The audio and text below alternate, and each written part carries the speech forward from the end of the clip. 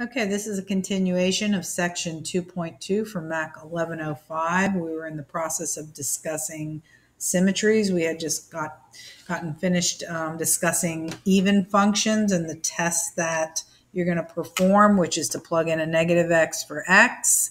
And if you get the original function, then the function is said to have y-axis. It's said to be an even function, which has y-axis symmetry. Even functions will always pass this particular test.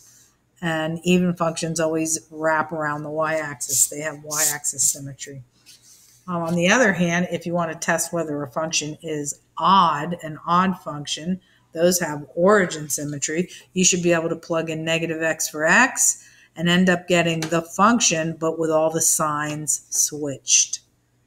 An odd function always has origin symmetry. So it has matching images, which could be superimposed on each other by rotating it 180 degrees. Like, for instance, if I was to break this right at the origin and rotate this blue piece 180 degrees, it would superimpose right on top of that. That's just if you're good with visualizing things, just a way to define origin symmetry. The algebraic test, though, just in case you're not good visually, is that you should be able to plug in negative x for x and end up with the original function, all the same terms, all with the signs switched. This is a classic example of an odd function and the fact that it has origin symmetry. This is the function we started with. We plugged in negative x for x, but when cubing it, we got negative x cubed. So that is like the original function, but with the sign switched, which will always happen when you're doing a test for an odd function, when you're testing to see if something is an odd function. And from the result of that, you end up knowing that it has origin symmetry. Notice that here, when they plugged in negative x for x, the square made that negative go away because negative x times negative x is just x squared. So even though negative x was plugged in, we ended up with the same exact original function. That spells that it is an even function, which of course wraps around the y-axis. Okay, moving to the next page. We're not doing any algebraic tests. We're just doing a visual check on what kind of symmetry it has. If it has y-axis symmetry, it'll have matching images on either side of the y-axis. If it has x-axis symmetry, it'll have matching images above and below the x-axis. And if it has origin symmetry, it will have a figure that when you twist it 180 degrees, it could superimpose. That's when it's good to have some sense of a visual ability to do things like that. Like, for instance, if you were to take this little hump, rotate it 180 degrees, it would then be upside down and it would superimpose right on top of that. If you were to break it right there at the origin and twist it, rotate it 180 degrees. So this one is said to have origin symmetry. This one, very easy to tell that if you creased your paper right here and then opened it like a book, you have matching images on either side of the y-axis, and they're both above the x-axis. So this is said to have y-axis symmetry, while this picture has no symmetry. It doesn't have identical images on either side of the y-axis. It doesn't have identical images above and below the x-axis, so no x-axis symmetry, no y-axis symmetry, and it doesn't have images that can be superimposed upon each other that are in the first and the third quadrant or the second and fourth. So this has no symmetry. Okay, moving on to these examples. Determine whether each of the following functions is odd, even, or neither. I was commenting that in some cases it's very easy to tell whether it's odd, even, or neither, because when you're given a polynomial function, you can just look at the degree to tell if it's even, odd, or neither. If all the terms have an odd power, which is the case in example part A. See, this has an odd power, that has an odd power.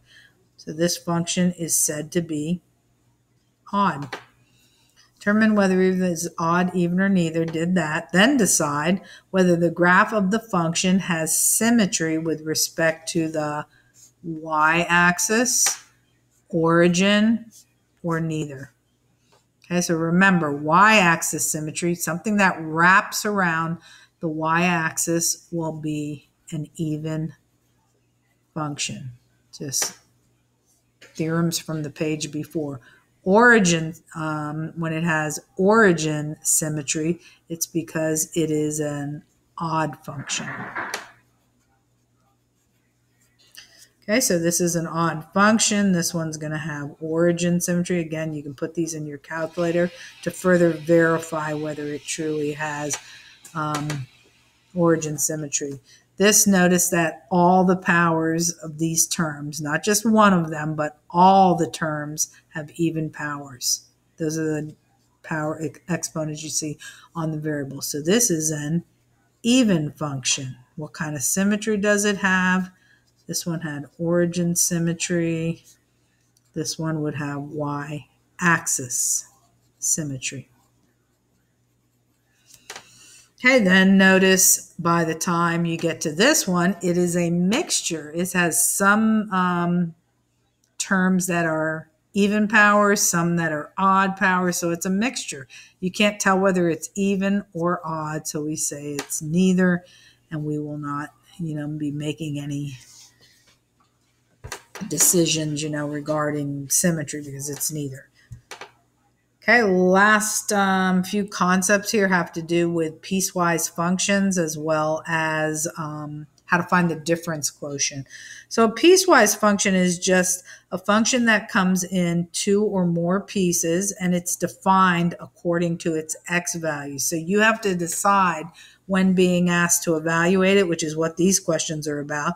This is saying plug in -2. Well, where do you plug in -2? Do you plug it into the top function or the bottom function? Well, x is what defines it. This says when x is less than 0. That's the same thing as saying when x is negative. Anything that's less than 0 is negative. So if x is negative, as it is right here, because this is the same thing as f of x. They're telling you to use x equal to -2. So this is saying when x is negative, use this piece, 3x plus 5. So if I was going to do this, f of -2, I'm plugging in -2 for x, and I'm using this top piece, 3x plus 5. That top piece of the function. The bottom piece is that 4x plus 7. And I'm plugging in -2 right there, so that would be -6 plus 5, which is equal to -1. So the piecewise function evaluated at -2 is equal to -1. Evaluate the piecewise function at the given values of the independent variable. The independent variable is x. It's independent because it can change values. Part B, you are supposed to evaluate at 0. So look at the comment down here. It says when x is greater than 0, so when x is positive or 0, see, it's greater than or equal to 0, you're going to use this piece right here. So when doing f evaluated at 0, I would be using the piece 4x plus 7, but plugging this x value in. Let me move that. Okay, so this is with respect to the x value, just like this is with respect to the x value, plus 7. 4 times nothing is 0. Plus 7 is 7, so 7 for that answer. And then in part C, it says evaluate the function at 3. So if you're evaluating the function at 3, again, we need to pick which piece we're going to substitute into. So this says when x is either greater than 0, our x value is greater than 0, that you should use the 4x plus 7 piece. Okay, we're plugging in 3 for x and evaluating. So this will be 12 plus 7. 4 times 3 is 12. 12 plus 7 is 19. Okay, so evaluation problems using a piecewise function. You'll also be asked to graph the piecewise function. So at this point, it would be great if you're catching on to the various shapes that are caused by either degrees on the x's or by symbols such as the absolute value symbol, so that you know what shape you're trying to get due to each piece of this piecewise function. Okay, so now you see that they are making certain stipulations at the x value called 3. Here it says use this piece if your x value is less than 3. That means if your x values are on the left side of 3, and use and graph this function if you're on the side of x greater than 3. Greater than 3 means you're on the right side of 3. So why don't we put a wall right down the x value called 3. In this particular graph, this would be 1, this would be 2, this would be 3. So coming right here, I'm going to establish a wall. Kind of messed it up a little bit there.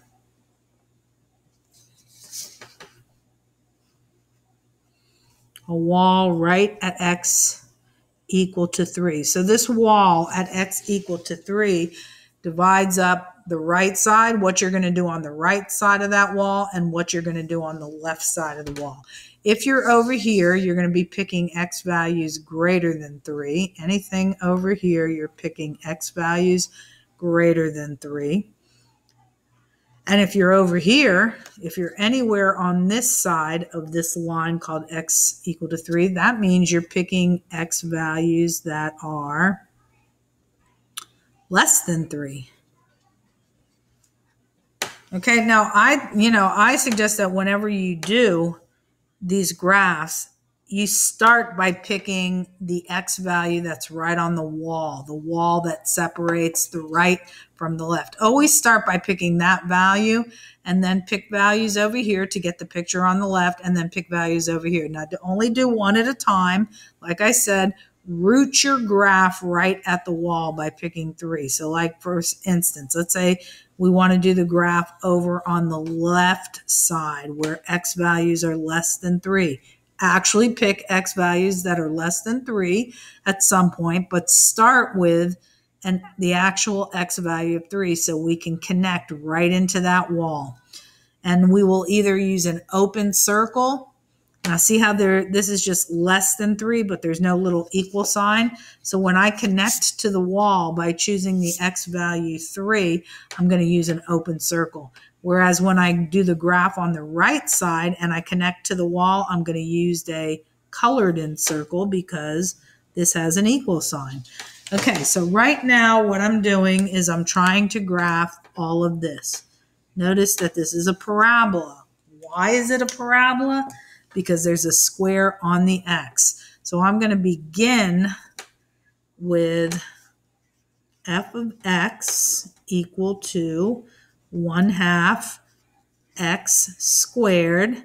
I'm going to start off with x equal to 3. And this is going to be 3 squared is 9, 9 over 2, or just 4.5, if that's more comfortable for you. So I'm going to go and graph 3 and 4.5, and you're going to see that this is going to hook my graph that's going to be drawn over here on the left side. It's going to hook it, or it's going to attach it to this wall.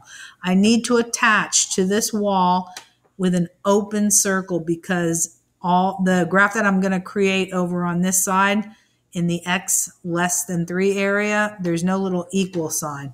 So let's see, I'm going to go to 3, 4.5, 3, 1, 2, 3, 4, there's 5. So 4.5 would be right there. I'm going to hook in with an open circle at 3, 4.5, meaning that point where it's attached to the wall is open because there's no little equal sign here. Then I'm going to actually pick x values that satisfy this, knowing full well that they are going to create a parabolic shape. Why? Because the square is on the x. So let's now pick things that are